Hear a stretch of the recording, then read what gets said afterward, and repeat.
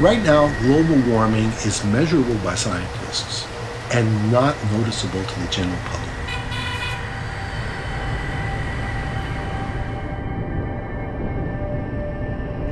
So I'm Richard Muller, a professor of physics at the University of California at Berkeley. My daughter and I, Elizabeth Muller, created a nonprofit organization we call Berkeley Earth. The goal of Berkeley Earth was to do scientific research to address the issues of climate change.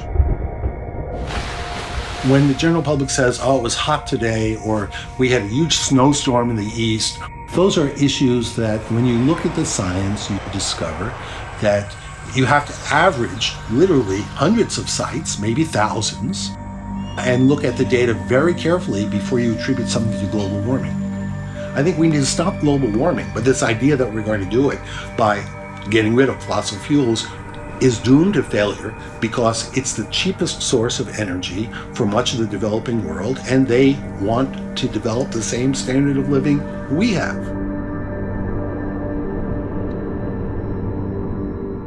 Biggest climate catastrophe in the world today is air pollution, primarily in the developing world. We're talking India, we're talking China, we're talking elsewhere.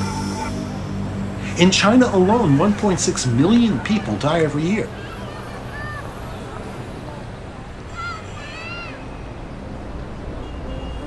What can we do to help China move away from its huge carbon dioxide production?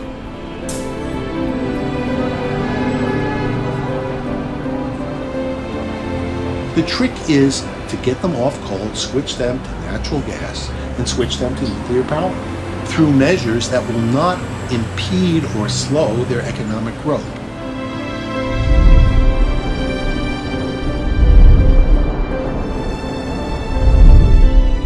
There are many issues that are extremely difficult. How this will affect civilization. What can we afford to do? Who's to blame? I don't want to play the blame game. I don't think we should. I don't think anybody should do that. That is unproductive.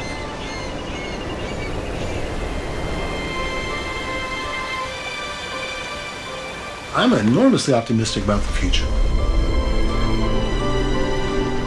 If you look at the world objectively, it's a great future.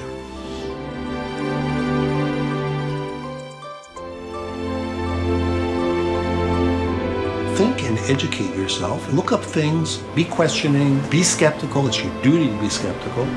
And recognize that we live in a great world, and what we're really looking to do is to keep it great and to make it even greater.